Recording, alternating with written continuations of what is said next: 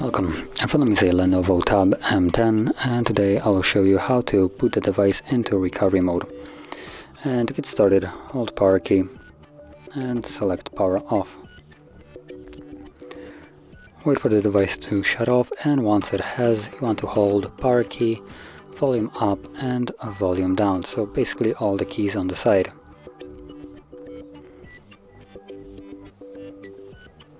And once you see the Lenovo logo, you can let go. There we go.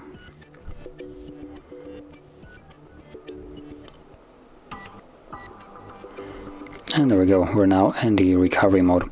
So in this mode you will need to use volume keys to navigate, and you can reboot the device from here, which will go back to Android, reboot to bootloader, which I believe will bring you to fast boot mode, apply updates from either ADB or SD card, wipe cache partition or wipe data, mount system, view recovery logs, run some graphics test or a local test, and simply power off the device.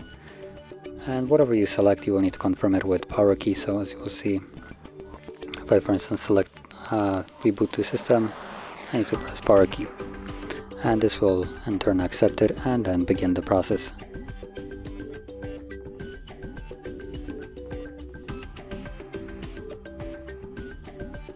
And as you can see, we're now back in Android operating system.